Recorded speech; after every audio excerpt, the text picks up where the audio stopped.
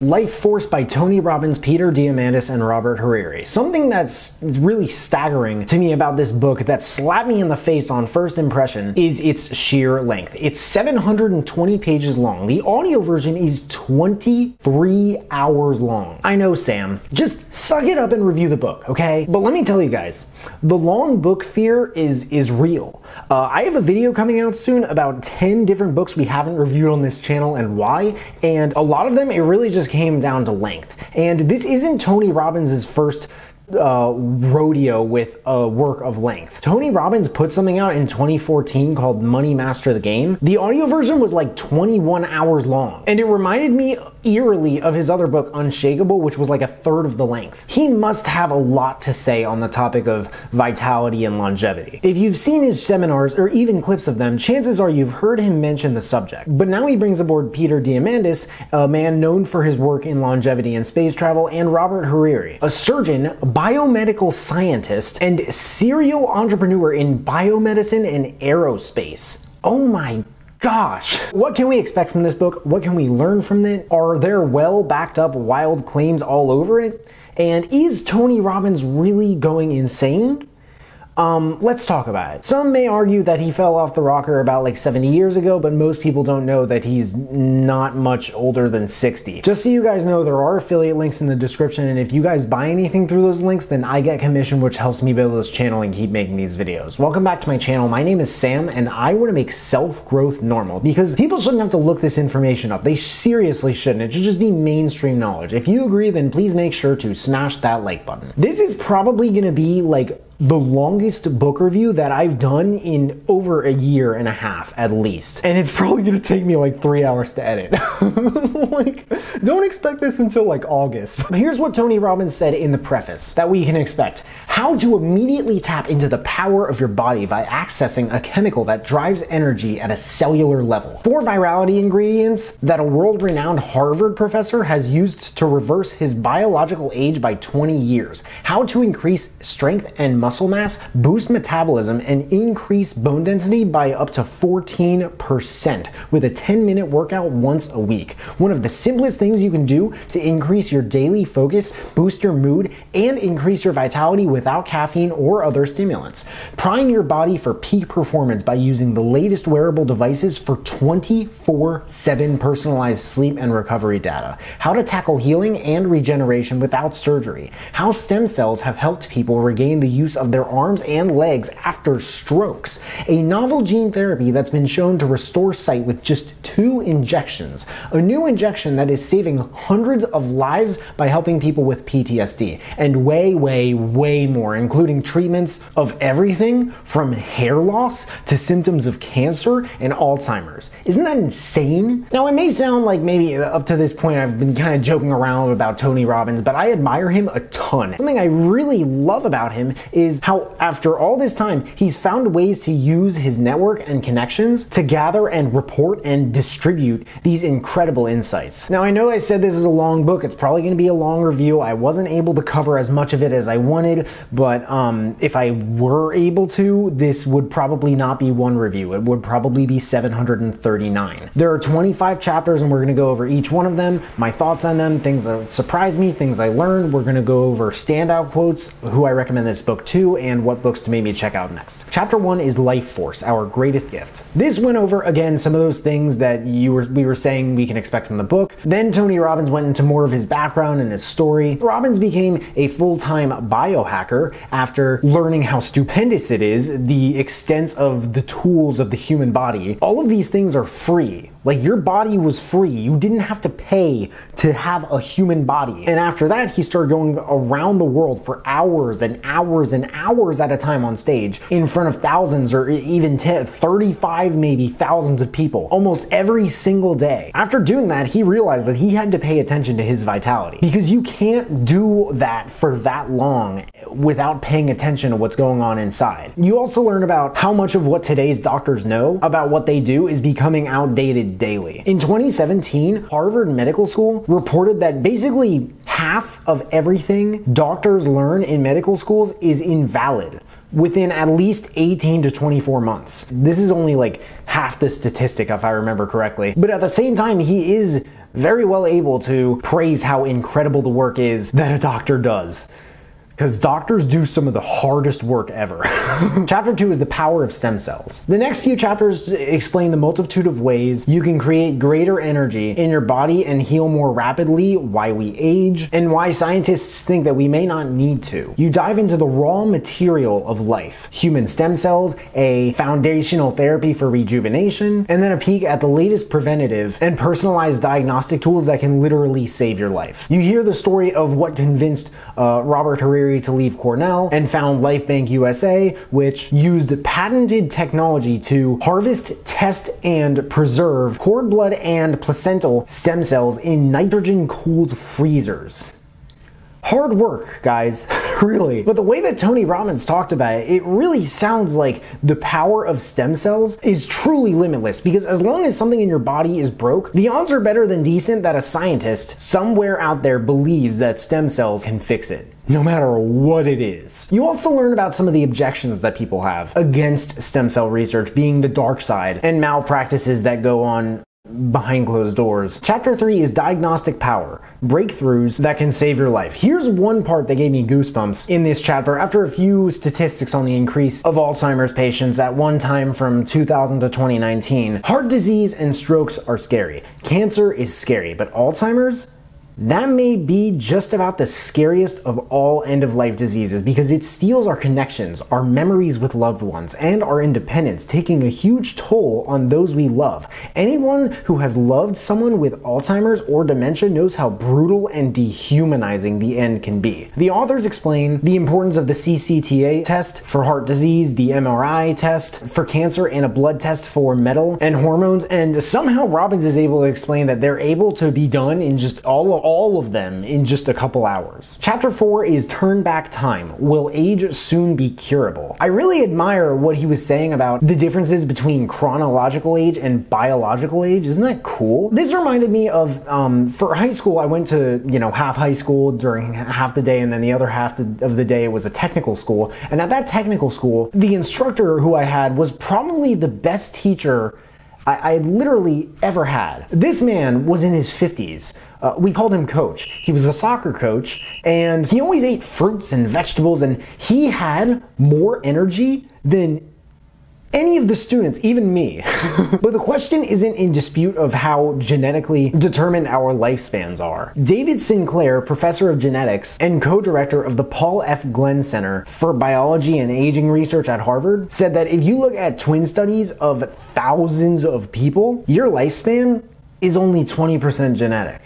Isn't that insane? 20% genetic? The rest is epigenetic. And in this chapter, that's what you'll learn about, the epigenome. Chapter 5 is the miracle of organ regeneration. Like, they cover everything. This next section uncovers some of the unconventional strategies that are being used in the process of changing medicine as we know it. Some of this stuff is truly insane. It's almost unbelievable. And I hope that you guys can count this as maybe one of the 99 times that I say this. My favorite part of this chapter was Robbins telling the story of Martine Rothblatt.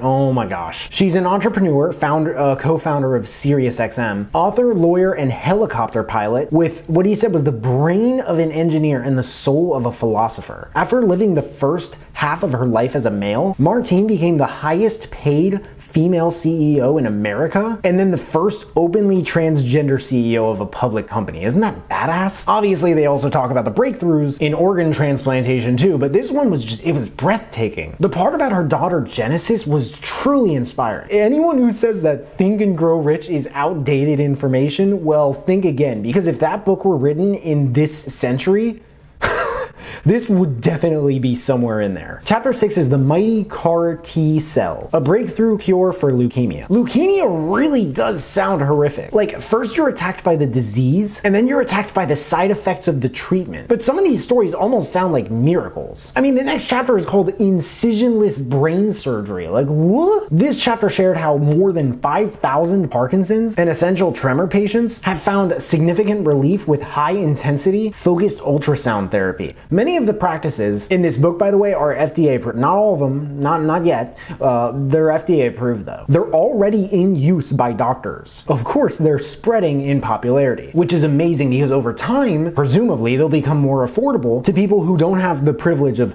quality healthcare per se. In the US, for example, focused ultrasound is now covered by Medicare nationwide, along with Aetna and Blue Cross Blue Shield plans in more than 30 states. But given its proven efficacy and bang for buck, other private insurers are expected to follow. Chapter 8 is Gene Therapy and CRISPR, the cure for disease. The gene therapy revolution is expected to encompass all sorts of disease, but for now the main target is rare diseases. 7,000 rare diseases affect up to 40 million Americans. Keep in mind, there are about 330 million of us, so that's like, here, 40 divided by 330, that's 12% of Americans. So just take a second to think of this. While everybody on YouTube is understandably freaking out about cryptocurrency and the metaverse, biotech is exploding and the masses aren't batting an eye. And I don't get that. But they recommend reaching out to special interest groups if you are one of those Americans. Guys, I'm like really impressed with this book.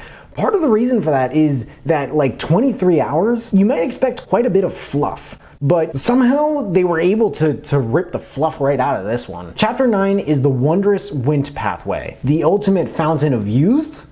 Question mark? This one covered a lot. My favorite part was about the company BioSplice, who are finding a way to leverage the body's natural powers to renew itself. If their trials prove out, which is not guaranteed, the top therapy against some of the toughest cancers will not be chemo or radiation. It'll be a once-a-day pill with minimal side effects. But again, it's super inspiring how Tony Robbins will put together a sort of like background or very quickly, it's a 23-hour long book, summarized biography of these trailblazers in unconventional, just futuristic medicine. Chapter 10, Your Ultimate Vitality Pharmacy. This section shares an array of pragmatic tools to expand your physical and emotional energy. And this chapter talks about a wide array of available supplements with strong safety profiles, ranging from natural gene switches like peptides to an intensive FDA-approved pill that some scientists say may help protect against cancer and heart disease. Chapter 11, Living Pain-Free. And he also had this beautiful introduction to the pain-free chapter talking about what pain means to us and how bad the opiate epidemic has become in ways that maybe a lot of people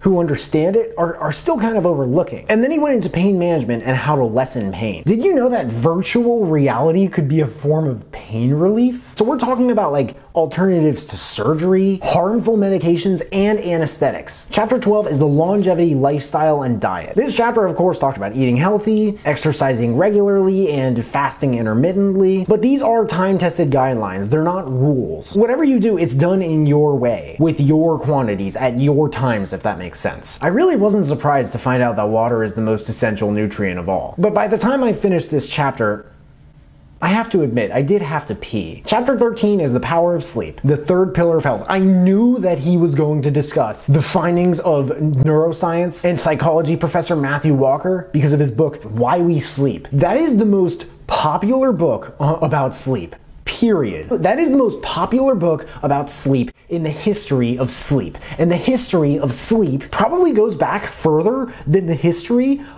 of sheep. That book alone scared me into sleeping 8 hours a night and out of sleeping 6 hours a night. But the way that they laid out in this book, how to get a good night's sleep in general, it was just, for lack of a better word, it was pristine. Chapter 14, Strength, Fitness, and Performance, your quick guide to maximum results. I'm not gonna lie, this chapter in particular sounded like a huge series of infomercials for different biological clock age reversals. One that really stood out was something called OsteoStrong, a machine that for 10 minutes a week, once a week, is proven to increase your bone density, muscular strength, balance, and overall health. I saw the video on it and it seems almost fake. Like you push multiple times your own body weight, and it looked effortless. It really did. It barely looked like they were pushing at all. But like, how do you argue with the science? It's one of those things that you just have to try. And you look it up and the reviews are like, I've been doing this for like 7 years and I feel younger than I did before I started. What? Like, how do you argue with the science of that? I don't know. Chapter 15 is beauty enhancing your visible health and vitality. This is a chapter that I think people might enjoy who are insecure about their appearance.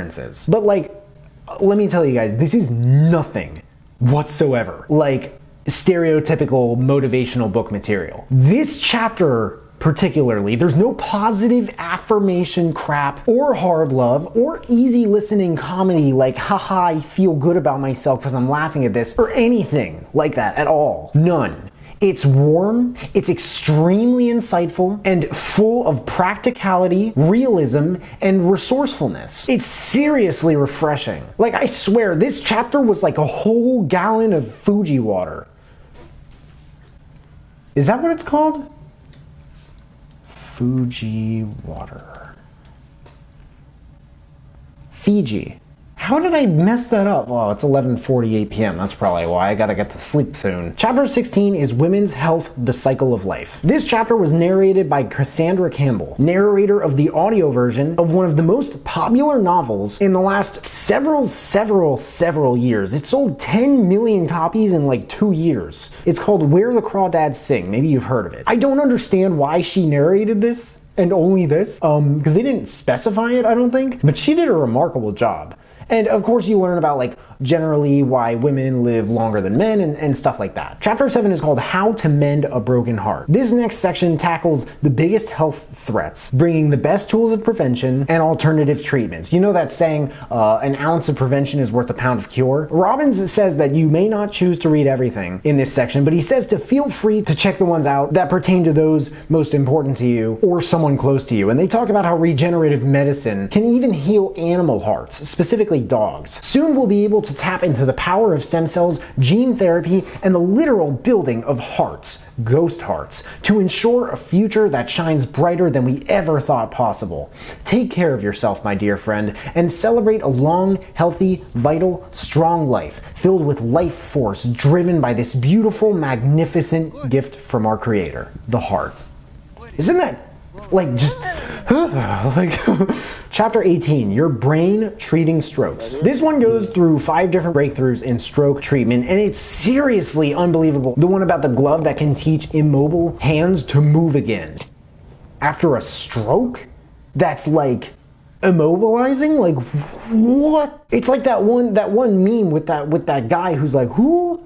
I don't know what sound he's making. I found it fascinating also how many of these different areas of health revolved in improvement around gamification through virtual reality, let alone how many of them are FDA approved. But by the time I got to this point in Life Force, I was still really surprised by all of these things. Chapter 19 is How to Win the War on Cancer. Oh, my dad doesn't have cancer, but he liked this chapter. The best takeaway from this chapter for me was the importance of figuring out what's wrong before it has the chance to form itself. It reminds me of that video of the theoretical physicist, Professor Michio Kaku. He had this video a while ago about what the world will be like in 2030. And he mentioned that like you could poop and when you're done, you stand up and the toilet says to you, you have X amount of brain cancer cells growing in your hypothalamus. And if you eat less ice cream and more bananas or something, then you can save yourself from that. Doctors Bob Hariri works with are trying to work this very early preventative care into mainstream medicine and healthcare, because you could spend $2.7 million on the treatment of your spouse's colorectal cancer. Did I pronounce that right?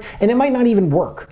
But if maybe decades earlier you spend a total of $10,000 on a series of tests to make sure that the cancer never happens, it might be worth it. But again, the stuff that they talk about in this chapter is like, it's 10,000 times deeper than everything I just mentioned.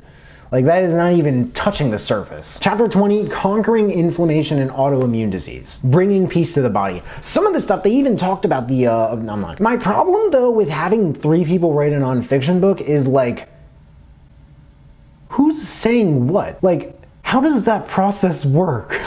Chapter 21 is diabetes and obesity, defeating a double threat. They call this the diabesity epidemic. What's more, an escalating global epidemic of overweight and obesity is what they call globesity. Here's a part of this chapter that stood out. He weighed 380 pounds and felt ashamed of his weight. He was terrified of walking into a doctor's office and finding that he couldn't fit into any of the chairs. He was sick of listening to the doctor's same old lecture every visit about eating healthier foods. It's not like he wasn't trying. He felt that he was in a downward spiral with no way out. He'd been fired from his job, his marriage fell apart, and now his 2 daughters were left living with his mother. At age 43, he was alone, unemployed, and depressed. Chapter 22, Alzheimer's disease, eradicating the beast. The thing is, like similar books about taking control of your mind and taking better care of yourself with your health, at least that I've checked out, like the Obesity Code and the Ultramind Solution, they don't have this sort of like personal anecdotal storytelling touch to them. They really don't. And that's something that makes stuff like this so effective. Chapter 23 is longevity and the power of exponential technologies. This was a beautifully written and narrated chapter directly by Peter Diamandis about the history of lifespan extension, Moore's Law, and way more about companies in biotech who are working to change the landscape of medicine. Chapter 24 is creating an extraordinary quality of life, the power of mindset, and 25, the power of decision, the gift of living in a beautiful state. These were both narrated by Tony Robbins and they were incredible. They were probably my 2 favorite chapters, but who's to say that the other ones aren't that great? You know what I'm saying? I really have to go to bed. The last few chapters focus on the power of placebo and choices you can make to change the quality of your life today. These 2 are the most important because we can do whatever we want with our bodies, but if we don't manage our minds and emotions, then we'll never experience the quality of life that we truly desire and deserve. Life Force, guys, I have to admit, it is ridiculously and almost maybe unnecessarily long. Like, I could be wrong, but I genuinely do not think most of the people, and I feel like Tony Robbins feels the same way based on what he said at certain points in the book. I genuinely don't think most people who buy this book will read or listen to the whole thing.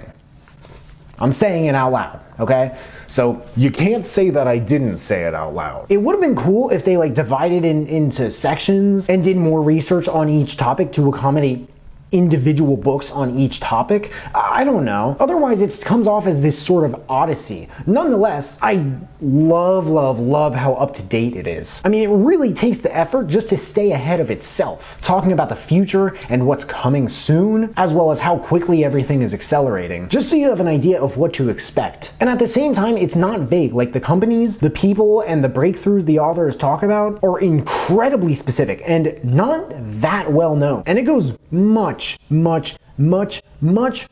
deeper than we did in this review. A metric crapload of organized, highly organized, incredibly up-to-date, and unmistakably well-researched information on the cutting edge and today and tomorrow of biotech, longevity, and vitality, wrapped in heartfelt stories and high energy level accessibility. For the most part, Life Force is what I expected it to be. And that's not a bad thing. That's definitely not a bad thing. Quotes. Make yourself the CEO of your own health. I want more than a long lifespan. I want a long health span as well. When people are over-promising and under-delivering, the last thing they want to tell you is how they're actually performing. It's extremely rare to find someone so consistently inspirational across such a wide slot of human endeavor. But when I do, I want to figure out what makes them tick. The person who makes no mistakes is making the biggest mistake because they're just standing still and doing nothing. If it's a plant, eat it. If it was made in a plant, don't. The older you get, the better you get. Unless you're a banana. It wasn't the experience that changed my life, it was how I processed it. Direction 1. I recommend this book for anyone who really wants to make more out of their life's quality. It's like, by quality, really think about what I mean by quality. Direction 2. If you like this book, you might like Keep Sharp by Sanjay Gupta, who's actually mentioned multiple times in Life Force, Why We Sleep, of course, by Matthew Walker, and Money Master the Game by Tony Robbins, just because that's like the personal finance version, sort of Life Force. Also, this is not a pressure play or anything like that, but for anyone considering buying Life Force, the authors said that they're in the position in their lives to give. Literally 100% of the profits that they make from this book are going directly to Feeding America. Feeding America, to my knowledge, they're like partnered or something with the Tony Robbins companies, and the Tony Robbins companies have a goal to provide 1 billion meals through Feeding America by 2025. They're already 850 million meals in. So, you know, if you guys buy this book, then it'll help with that. Life Force by Tony Robbins, Peter Diamandis, and Robert Hariri. There's a link in the description if you guys want to check it out and read the reviews. That and all the other books that I mentioned in this video if you want to check those out too. If there are any other books that you guys want me to check out and review, please let me know in the comments below. Also, let me know if you checked out this book and you liked it. But hey, make sure to smash that like button, subscribe if you haven't already, because I don't get why people watch this far into my videos and they don't subscribe, especially this one. But if you have subscribed and you want to turn it up just a notch and turn on that notification bell to get a notification whenever I drop new videos, that would mean the world to me. Thank you guys so much for watching. I really, really appreciate it. You can find me everywhere and I will see you then.